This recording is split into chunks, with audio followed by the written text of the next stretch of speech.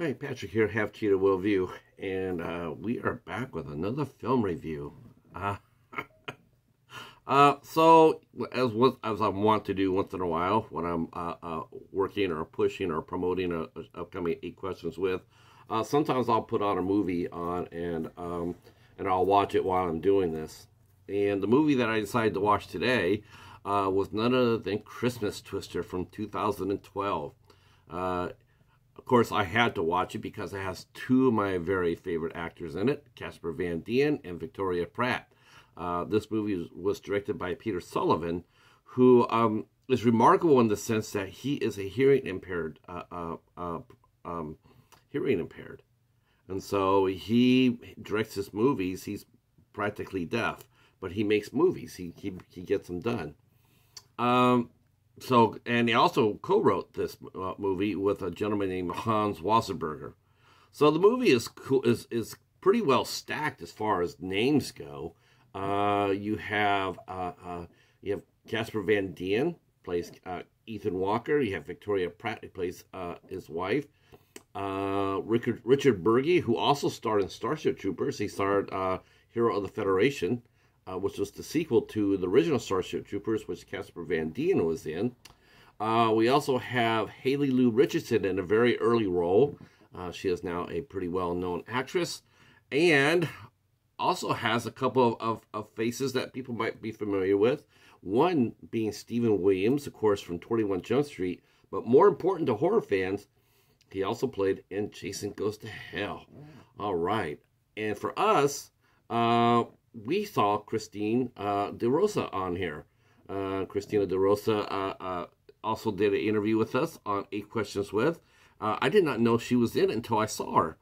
And she played Deb, a main character, main supporting character. So the story is this. A couple, Ethan and Addison, they're in Texas. Addison is a newscaster, and Casper Van Dien plays the meteorologist.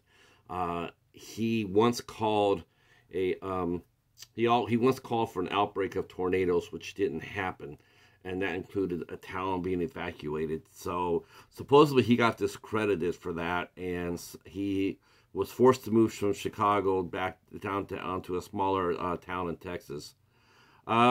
So he's still working as a scientist, and of course now Addison's at the local news station, and it's a small market, and she actually is getting a chance to move to a bigger market because her co-anchor, or her meteorologist co-anchor, Logan Haynes, played by Richard Burgi, is working to get them both into a bigger market. And of course, Addison is torn between that because while her and Ethan are having a little bit of a rough patch, she still likes doing what she does and where she's at. And she doesn't really seem to be all that interested in moving on to a bigger market.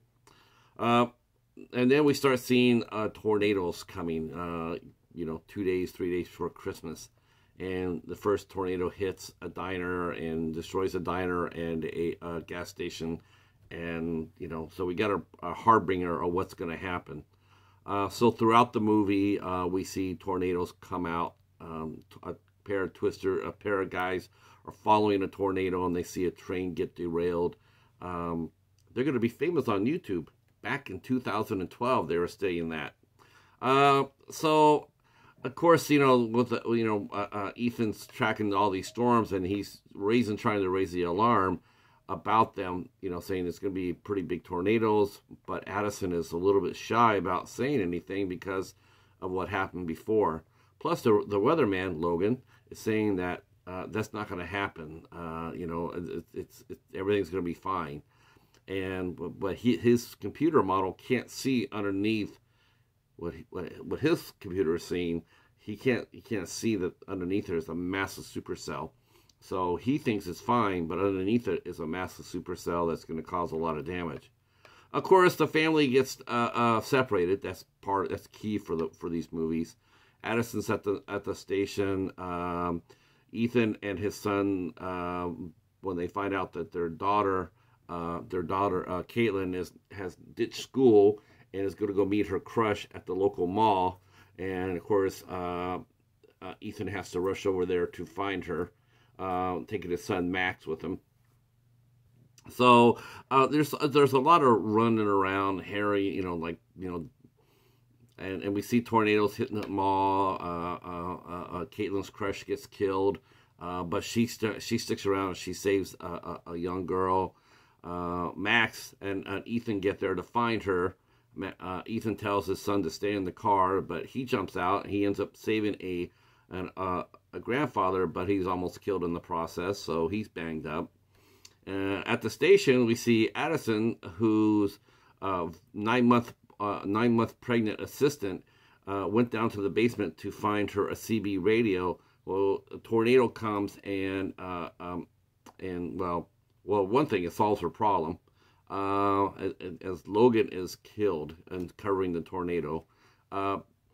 Deb, she's all about the news, all about the ratings until she sees the result of her actions, like sending the guy out in the middle of a storm has tragic consequences, and so that's not good for her. So overall, I mean, this overall this wasn't too bad.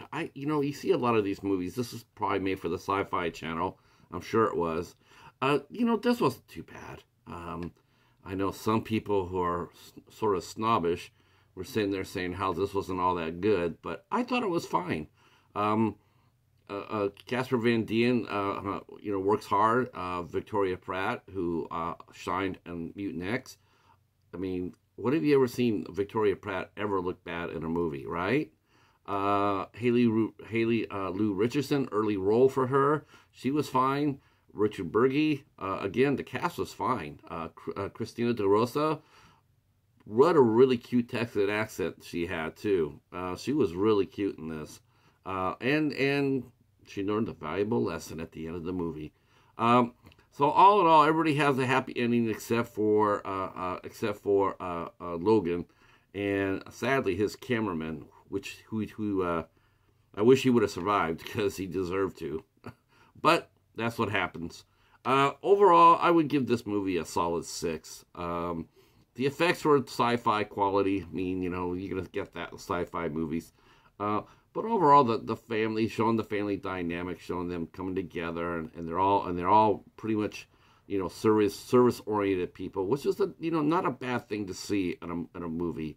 I mean, this really was based toward the family, and I'm all right with that. And I thought it was cool.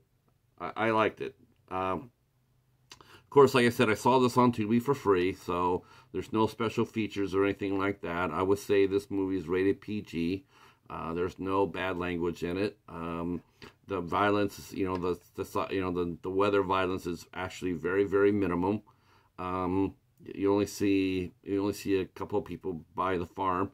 So all in all, this is a movie that I would recommend, for popcorn and a soda. And I enjoyed it. I thought it was fun, and I'm glad I saw it on TUBI, and recommend it. All right, that's all I got for today. I gotta give my hats off again to Peter Sullivan for directing this film. I thought he did a good job with it. I mean, it's competently made. A little cheesy, but that's what these movies are about. All right, they're bulletproof. All right, well, thanks for watching the review. If you've seen Christmas Twister, drop a comment down below. Let me know what you think of it. Except for you, Echo, because I already know. That's right. Called you out on Christmas Twister. Anyway, thanks for watching. Go ahead and leave a comment down below, and we'll see you for the next one. Peace.